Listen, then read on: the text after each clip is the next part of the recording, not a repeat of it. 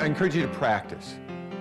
You practice, get your clients to practice, get them to write cards, get them to imagine their future, and stay in balance. The balance I recommend is a third of your time and energy imagining creating the future, a third of your time celebrating and learning from the past, and a third of your time being completely in the moment, enjoying right this minute. Now, for some of you, you don't want to spend that much time in the future or the past. No problem. Figure that out. But more time creating the life of your dreams, imagining it, and then manifesting it. That's what I'm recommending. Okay, that's a great resolution. Thank you so much. Yeah.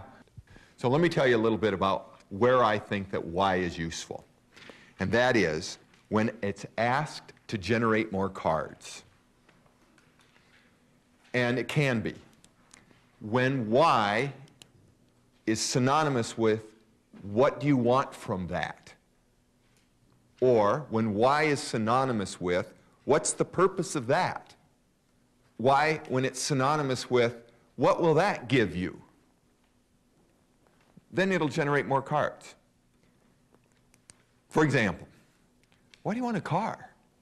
Oh, because I want to be able to go out and socialize more with my friends. Okay, we'll write that down. In other words, you want more freedom to socialize with your friends. Yeah. Why do you want a car?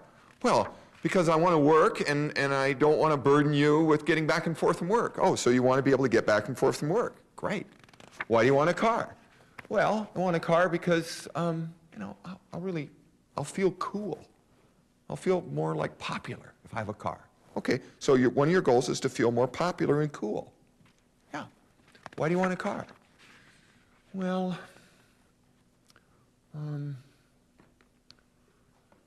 frankly, so I can have some time private away from home, private time away from home. Okay, well, good. Private time away from home. Why do you want a car? So see, what why is doing there is generating more desires. Now, we've got more desires that we can go back and ask how. Oh, so one of the things you want is to be able to get back and forth from work. Well, how could you do that? Of course, one how is a car. Is there any other ways you could do that? And you generate lots of other ways to get to the same end result.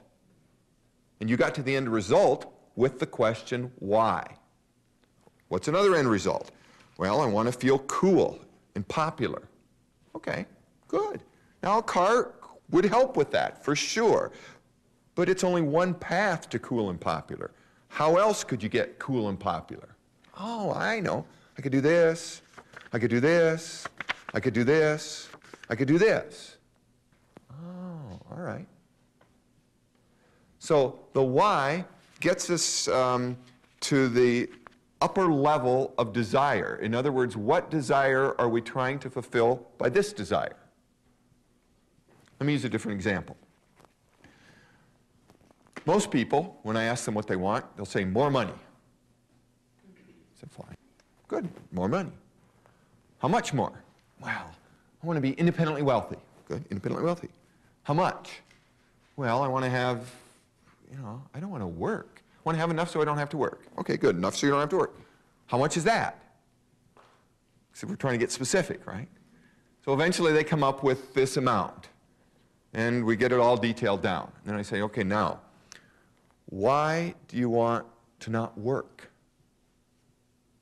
Oh, boy, does that generate? You say, well, I don't want to work because I want to spend my day with people I love. Okay, why else don't you want to work? Well, I don't like my boss and I want to get away from him. Good, get away from boss. So we get a bunch more. But now we can come back to spend my day with people I love and get away from my boss, and we can generate hows. And there's all kinds of ways to get away from that boss and with people you love all day without becoming independently wealthy.